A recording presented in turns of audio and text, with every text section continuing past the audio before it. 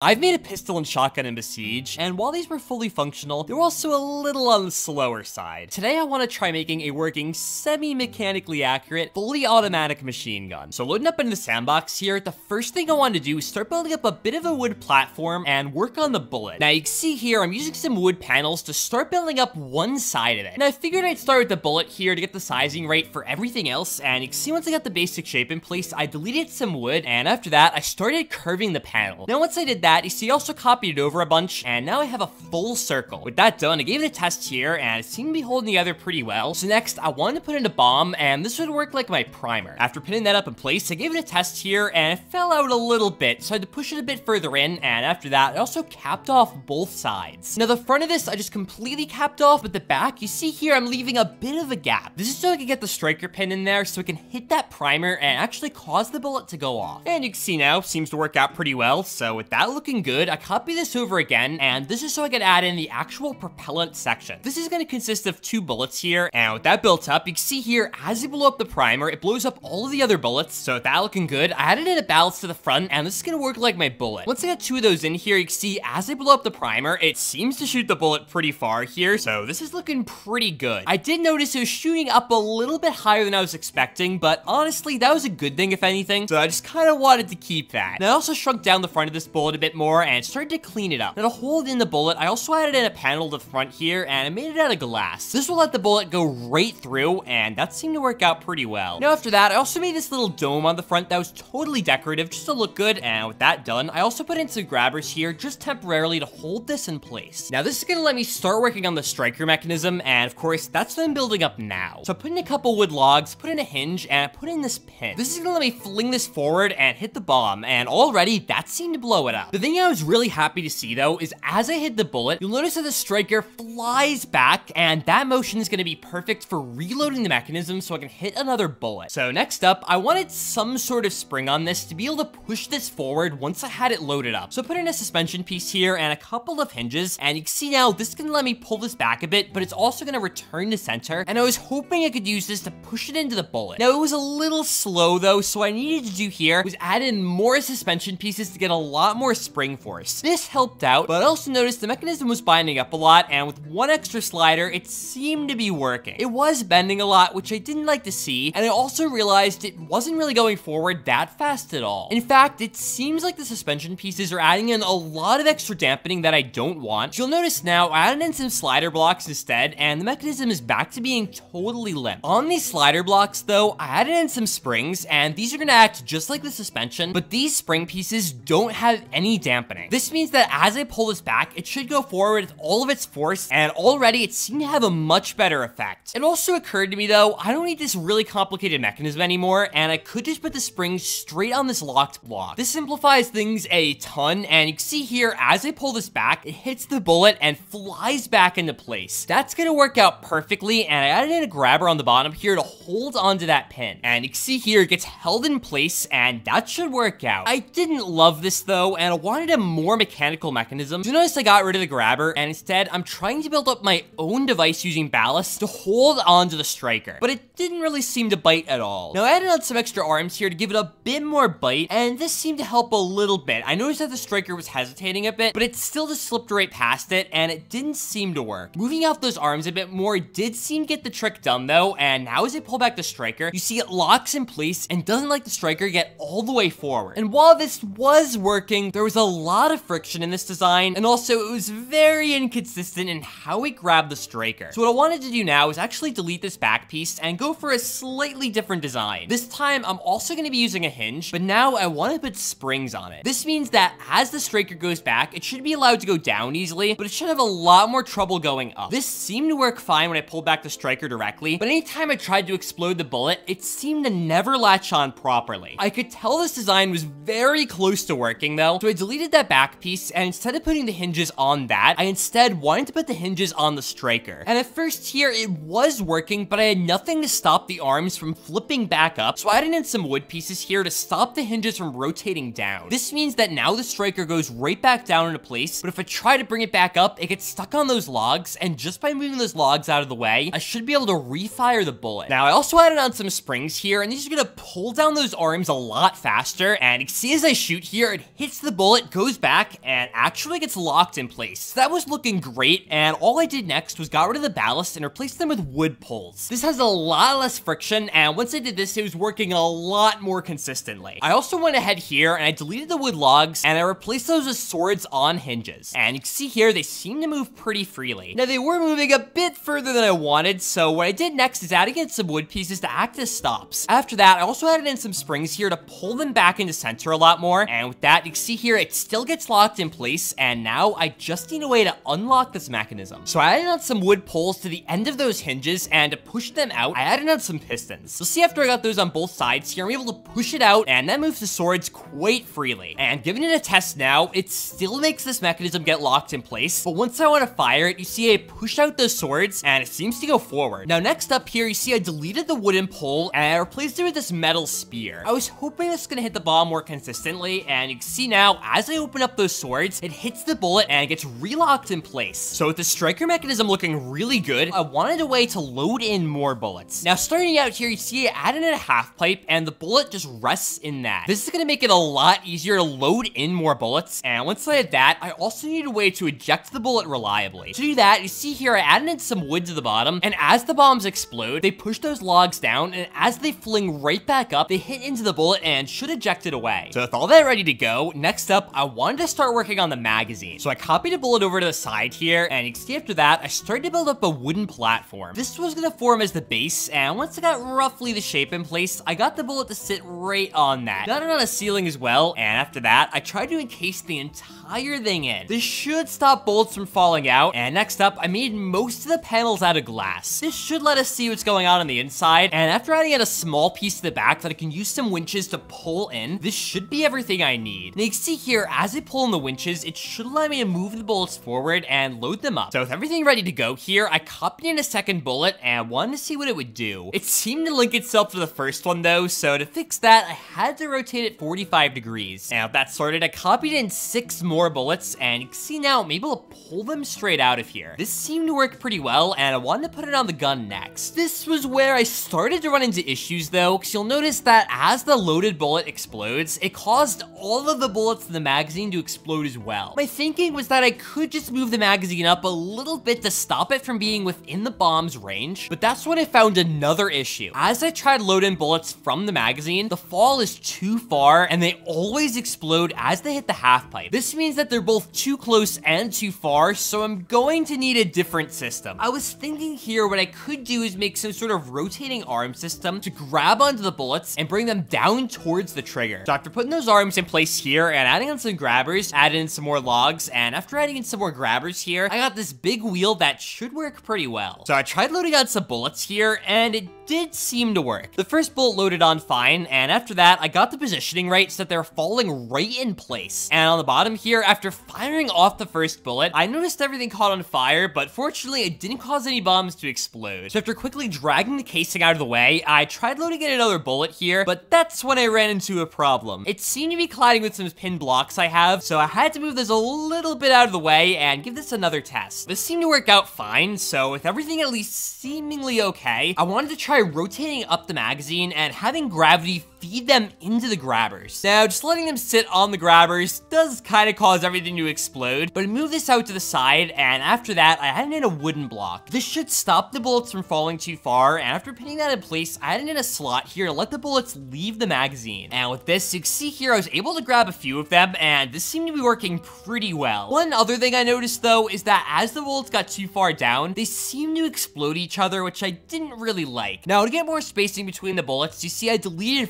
4 of those arms, and with that, now I have a much simpler design. For some reason, though, I couldn't get this to spin around on its own anymore, and it seemed to be really weak. So to fix that, I've tried using some bigger wheels here to get more torque. And once I got this put in place here, I tried giving it a test, but it seemed to just cause all the logs to instantly explode. So instead of using bigger wheels, I just tried to use more wheels, and after intentionally setting everything on fire here, I gave it a test, and it seemed to be working just like before. Unfortunately, though, I noticed that the magazine would explode explode occasionally. I wanted to come back to this issue in a little bit, and first you see here I'm adding in a sensor. This is gonna automatically tell once a bullet has been dropped, so it's able to fire it. And you can see here this dry fire seems to work out fine, so with that looking good. Next up, I added on 4 angle meters, and these are in place to automatically drop off the bullets once they get down in place. And I can see now for the first time I had a fully automated shot go off, and it seemed to be perfect. So after that, I wanted to see how many shots I could have go off in succession, and the answer was 2. After that, it seemed like the magazine exploded again, and I was going to need to find a solution to that. The first thing I was thinking was changing out some wood blocks for glass. This should have less friction, and therefore explode a lot less often. Unfortunately though, it still seemed like the fall was a bit too great, and just the action of the bullets falling was causing them to explode. So next, I moved down the block that they were sitting on, and I put some suspension on that. That should dampen the fall a lot here, and at first it was compressing a bit too much, but after increasing the suspension strength, it seemed to help out a lot here, and you can see it falls a lot more gracefully. Now, occasionally this still would explode, but it was significantly less likely now, and with this, the system was mostly holding together. In this test, I was even able to get 3 shots off. It only stopped because the spent casing went straight into the arms, and that caused one of the bullets to shake too much, and then explode. So to fix that, you see here I'm adding in some ballast to act like a shield to prevent that from happening, and I'm replacing the wood with a bunch of braces. These should let the casings go straight through them, and at first it was working, but notice the explosions were causing the ballast to shake a little more than I wanted. So to stop that, I increased their mass to 10 times, and with this, the wheel wasn't shaking anymore, and now with the mechanism seemingly working, I wanted to start working on the aesthetics. Now, I started working on the back here with some logs, and I just wanted to get a basic shape built up that I could eventually replace with some wood panels. After that, now I'm working on something that was a lot more difficult, and that's the drum. I was going to need to make some sort of circular design for this, and to make that here, you see I started by making a big arm. After that, I copied it to all these sides, and I deleted all of the centerpieces. With that, I was able to keep copying and rotating it 5 degrees to get this circle. And after finishing that up, I copied it over again, and I deleted a small section of it so I'd have a space to drop out the bullets. And to finish it off here, you can see I started adding in some panels, and these are going to completely cover the outside. Now, fortunately, the skeleton that I built before should give me a very good guide to go off of, and after finishing that up here, you can see I got a pretty good design. Now, I pushed this out to the side, I deleted those wood blocks, and after that, I started working on the front. And you can see I made this pretty simple here, just by adding in a bunch of wood panels, and it seemed to hold together pretty well. Now, next, I copied this over to the drum, and after that, I finished paneling up the back. And after getting everything ready to go there, I turned it all into glass so it'd be a little easier to see what's going on. And with the drum built, next up, I wanted to work on the barrel. For the first time in one of these builds, the barrel is completely just for aesthetic reasons, and I actually don't have to worry about functionality at all. To build it up here, though, you see I built up a tube, and after that, I also put a smaller one at the end. This gave roughly the look I was going for, and with that done, it was time to make the tripod. This was super simple as well, and I wanted to try making the main leg out of a single piece of wood. Ideally, I would try to conserve as many panels as possible, because this will get kind of laggy, and I also added on some feet at the end just to make it look a bit better. And after that, I wanted to work on the sights. For this, I just put one at the front, so it's not really that realistic, but this thing has enough spray that it's not really that useful anyway. And moving on to the back here, I just wanted to get a rough shape going and also add in the handle. You'll see here, I added in some supports for it, and after that, I added in some panels to actually function as the front part of it. Once I got something roughly the size that I wanted, I fully encapsulated it, and after that, I started working on the stock. You can see there how I got the basic profile, and then just finished up making it a box. And with that done, I also finished up making up the trigger here. It's pretty similar to my other gun builds, and with all of this, it was time to start giving it some tests. Now, I first wanted to try shooting at this village and seeing how it would do. Starting out, you'll notice a bomb goes off, and that is